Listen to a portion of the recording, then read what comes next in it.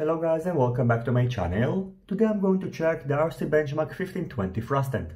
While it might look like a simple device, it's actually a very capable and sophisticated one, and from now on I'm going to use it on my upcoming motor thrust tests instead of my previous motor thrust end, which turned out to be not very accurate, at least in terms of measuring current. In this video I'm going to assemble the thrust end, go over its features and specs, and show you how to use it. In terms of packaging, inside the box you can find the user manual, a USB to mini USB cable, the thrust end base and two motor mounts, which are made out of high-quality powder-coated aluminum, the main board of the thrust end, the load cell which is going to be connected to the motherboard and can measure up to 5 kilograms of thrust, a bag with zip ties, hex key drivers, and all the needed screws and spacers for assembling the thrust end, and a bag that contains two 2.5 feet 12-gauge silicone wires and two single-pin servo connectors. In order to assemble the thrust end, first place the two hex screws along with the washers inside the designated holes in the motherboard. Then place the two aluminum spacers on the other side. Then insert the hex screws into these two holes in the base. And using the provided 3mm hex key driver, secure the motherboard to the load cell unit. Pay attention when installing the load cell that the servo connector faces the top right side, and now using this connector we can connect it to the main unit. Now we can install the motor mounts. I'm going to use the smaller one out of the two, since it's going to fit most of the motors which I'm going to test. Then mount and secure an ESC, which by the way is not included, preferably using a double-sided tape and a zip tie to this part of the motherboard. Connect its signal and ground pads to the top servo connector. Solder the power cords and connect them to the ESC ground and VCC ports on the motherboard. And finally, using the provided power cords, connect a battery connector to the motherboard. In addition, in case you have one, mount the optional optical RPM sensor and connect it to the signal 1 port on the motherboard. You should note that the main board is not going to power the optical RPM sensor, so you have to make sure that you are using an ESC with a 5V BEC. Mine doesn't have one, and anyway I think that the built-in RPM sensor should be enough for the motors that I'm going to test, so I'm not going to use the optical sensor. In order to use the built-in electrical RPM sensor, you'll need to solder a wire from one of the motor phases and connect it to the RPM probe connector. Now using the RCbenchmark data acquisition software, which is available for Windows, Linux and Mac, we can configure and start using the thrust end, so based on your operating system, download and install the appropriate version. Then launch the application and connect the thrust end to your computer using the provided 2 meters long USB to mini USB cable. On my Mac computer everything worked out of the box, so after hitting the connect button, the thrust end was connected successfully. Now I'm going to show you how to configure and use the RCbenchmark software. Under the Setup tab you can select the user interface language, so you can set it to either English or Chinese. You can select the main RPM sensor. The default option for the 1520 thrust end is the electrical RPM sensor, and in case you are going to use it, you need to select the number of magnetic poles. And in case you are going to use the optional optical RPM sensor, you will need to define the number of reflective tapes. Next to each option you can find a question mark, which will give you more information about it, and everything is well documented. In addition, you can also define the working units, update the firmware of the thrust end, set the working directory where all the logs are going to be saved, and backup, restore, and clear the app settings. Under the Utilities tab, you can calibrate the thrust end, which is something that you must do before using it. You can either enter these digits, which are found on the sticker on the load cell, and then the app is going to retrieve the calibration data from RCbenchmark servers, so you'll have to make sure that you have internet connection. The second option is to manually calibrate it by yourself, and for that you will need to place a weight between 50 to 5000 grams on the load cell, enter it next to the calibration weight, hit next, and follow the wizard. Under the calibrate thrust button you can find the reverse thrust sign option, so if you'd like you can reverse it. However, you should note that according to RCbenchmark, it's better to set the thrust end in a pusher configuration.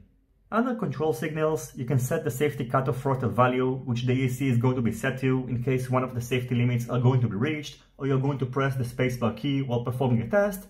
And you can also set the manual control slider limits, and as you can see the default values are between 1000 to 2000. Under the safety cutoff tabs, you can set the minimum and maximum values for the voltage, continuous current, burst current, power, thrust, and motor rotation speed. You should note that these are the default out-of-the-box values, so without adjusting them you won't be able to start a test because, for example, the maximum power is set to 0. I'm going to use mainly motors that are designed for 5-inch propellers and up to 6S batteries, so these are the values that I'm going to use, and that's a good opportunity to mention that the 1520 thrust end supports a continuous current of 40 amperes with a burst current of 50 amperes. Under the manual control tab, you can manually start a test and record the results to a CSV file. You should note that in order to start a test, the ESC needs to be powered by a battery, and in addition, the checkbox next to ESC needs to be enabled. Now you can set manually the value of the ESC using this slider. And you can also select which real-time plots are going to be displayed. So we can monitor the motor rotation speed, the measured thrust, the power, the ESC voltage, current, and the overall efficiency. Moving on to the most important and useful feature of the thrust end, the ability to run custom automated tests using JavaScript. It will require you to have some basic JavaScript knowledge.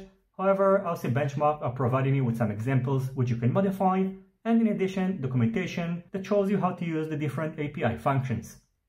Let's quickly go over one of the provided examples.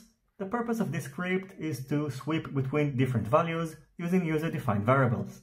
First of all, in order to make changes, you will need to hit the clone button.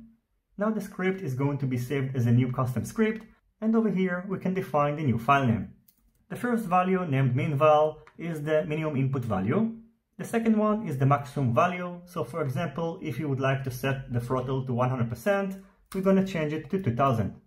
The next variable defines the number of steps, so for example, if you would like to increase the motor output at 10% increments from 0% to 100%, we will change this value to 10. The next value defines the settling time in seconds between every input change. If you'd like to see where it is being used, you can simply press Command F if you're using Mac or Control F if you're using Windows. Then we can search for this value, and as you can see, this value is being used over here. This function rcb.wait is going to get another function and call it after this set amount of time. So if you would like to run a continuous test, we will simply set this value to 0. The next variable, samples average, defines the numbers of samples to average. Let's check which function is using this variable, and it is being called by RCB sensors read, which is a built-in API function. If you'd like to know more about this function, head over to the documentation page, select the read option under sensors, and as you can see, this function is getting a callback and the average quantity, which is an optional value, so in case you would like to get just a single sensor reading, you don't have to pass it. The next variable is steps go down, which is by default set to false.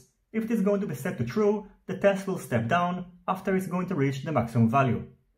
The next variable is repeat, which is set to 3, and it's going to define the number of times that the test is going to repeat the same sequence.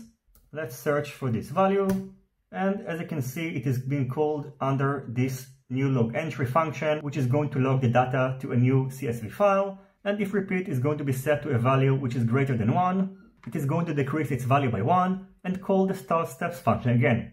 This procedure is going to continue until the repeat value is going to be set to 1, and then it's going to end the script. The last user-defined variable is file prefix, which is by default set to steps test. It is going to define the prefix of the CSV file, which is going to be generated by the app, and it is going to be followed by a timestamp. So for example, here is a CSV file that was generated by the app using a different test. It starts with rump test, followed by the date, and finally the time of the test.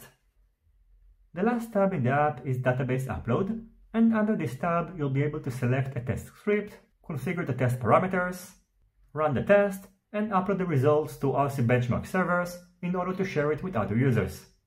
So overall, the RCbenchmark 1520 thrust end is a well-capable and advanced product, and even though it's not for everybody, in case you are in the market for a good thrust end which is backed up by a serious company which also offers even more advanced product for industrial usage, you should definitely check it out.